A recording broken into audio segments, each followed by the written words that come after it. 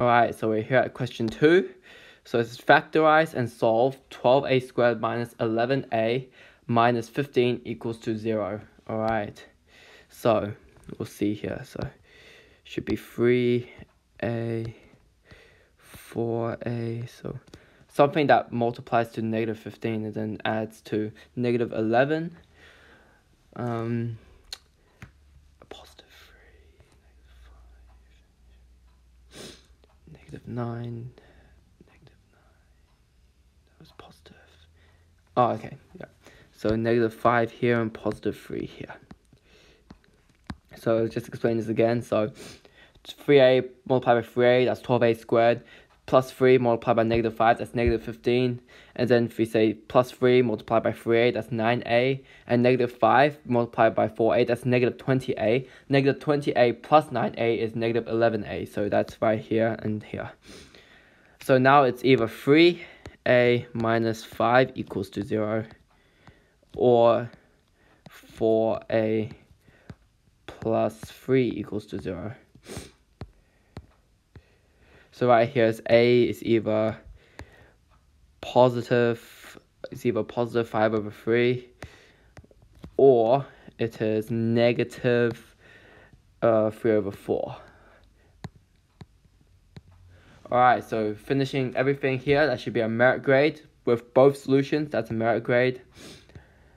Achieve should just be factorizing, so that's this here. If you complete it up to here, you'll get your achieve grade. Alright, moving along. Write this as a single fraction. So you should have learned in previous years that because the denominators aren't the same, we can't just take away the 3 and the 4x, because we have to make both the denominators has to be the same in order for us to do that. So we can just say x minus 2 bracket x plus 1. And saying if we multiply 1 by x plus 1, the top has to be multiplied by x plus 1 as well. So everything multiplied by x plus 1, so that's 3x plus 3. 3x plus 3 minus bracket, the denominator should be the same, so we can subtract the fractions. And then because we multiplied this fraction by x minus 2, we have to multiply that 4x by x minus 2 also. So that the 4x becomes negative 4x squared minus 8x. Alright, so then we can, because the denominators are not the same, we can add these, subtract these fractions normally. So 3x plus 3 minus 4x, that's negative 4x. Double negative makes a positive, so that becomes positive 8x, okay? So that becomes negative 4x squared plus 11x. And then the plus 3 just remains because there's nothing here, so it's just plus 3. And then we'll divide this by x minus 2x plus. Yeah, also with the denominator, you can choose to expand it or not to expand it. Really doesn't really make a difference, but I just like leaving it like this because why not? Now you can just check if you can expand the top part with the graphics calculator. And it appears that this is the most simplified you can get, so that should be your final answer right here. Okay, so correctly simplified, that means finished up to this part, it should be a merit grade. Correct, one single fraction correct, so it's either this correct or it's either this correct will get you an achieved. Either one of them will give you an achieved. So here. Alright, next question. Solve the equation x squared plus 2x minus 8 divided by x squared minus x minus 2 equals to 3. Okay, so what you want to do here is you want to get rid of the fraction, and we do that by moving the denominator to the other side. So by moving the denominator to the other side, divide becomes multiply, so 3 multiplied by x squared minus x minus 2, okay, equals to 2x plus 2x plus minus 8. So x squared plus 2x minus 8 should be equal to 3 multiplied by x squared minus x minus 2. And now we just open this bracket over here, so this is the same over here, so x squared plus 2x minus 8 should be the same here, so 3x squared, 3 times negative, that's negative 3x, and then negative 2, that's negative 6. Alright, so now we want to make equal to 0, so we do this by moving x squared plus 2x minus 8 to the other side. So it becomes minus that. So it becomes 0 equals to 3x squared minus x squared. That becomes 2x squared. Plus 2x becomes minus 2x. So minus 3x minus 2x, that's minus 5x. And then the negative 8 becomes a positive 8. So 6 plus 8, so that becomes plus 2 here.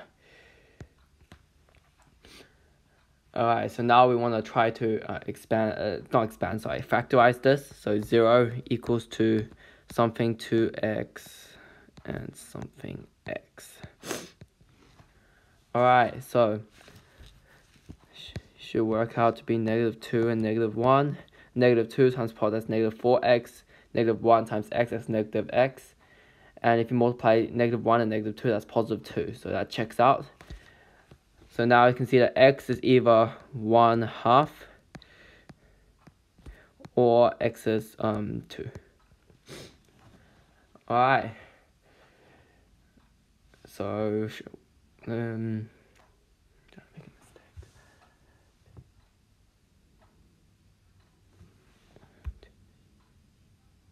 oh yeah, okay, sorry, I forgot to mention this. So after you get your solutions, always substitute it back into the original equation to see if it checks out. So for example, if we substitute 2, right? Let's, for example, substitute x equals 2. So the denominator would be x squared minus x minus 2. So that would be x squared, so 2 to the power of 2, that's 4, minus x, so minus 2, that becomes 2 again, and then minus 2 again, that's 0. And actually, in math, you actually can't divide by 0, so technically this is not an actual solution, which means you should be crossing out plus 2 and leaving only the positive 1/2 as a solution. Alright, so grades for this question. So if you had both answers, but you didn't cross out the plus 2, then you would get a merit grade. But if you had crossed out the plus 2 and only acknowledged 0.5 as a possible solution, then that would give you an excellence grade. And achieved grade should just be factorizing and expanding. So simplified, so it should just be up to here. So that should be an achieved right here. Alright, moving on. The height, h, meters of a tunnel is modeled by a function in the form h equals r x squared minus tx, where r and t are constants. Alright, make x, the distance in meters from the left side of the tunnel, the subject of the equation. Okay, so we want to make x the subject of the equation. Alright. Okay, so we should do this by using the quadratic formula. So that's the, if you don't know already, that should be minus negative b plus or minus square root of b squared minus 4ac, and then divided by 2a equals to x. Okay, so if we move this h to the other side, it becomes 0 equals to rx squared minus tx minus h. So now we can just plug these r, t, and h into the quadratic formula. So that becomes, so negative t, so that becomes just t, because negative and negative cancel out. There's t plus or minus square root of b squared. Negative t to the power of 2, that becomes positive t squared. So t squared minus 4 times r times negative h divided by 2r. Alright, so we simplify this even more, so it becomes t plus or minus square root of t squared minus, because the minus h makes everything minus and then makes everything negative, and then the negative outside flips everything around again, so everything becomes positive. So t squared plus 4rh divided by 2r should be the answer. And getting all the way up to here should get you a merit grade, and that should be the only possible grade you can get for this question. So moving on. The shape of the tunnel can be modeled by a parabola. The maximum height of the tunnel is 6 meters, and at ground level its width is 12 meters. Find the equation of the parabola. Okay, so we'll just say the y equals to the height is h, and then we'll use the x-intercept format of the parabola. So if you have a parabola here, then what I mean is this point and this point where it intersects the x. So h equals to a, ax. So the shape of the tunnel, the maximum height of the tunnel is 6 meters, and the ground level, its width is 12 meters. Okay.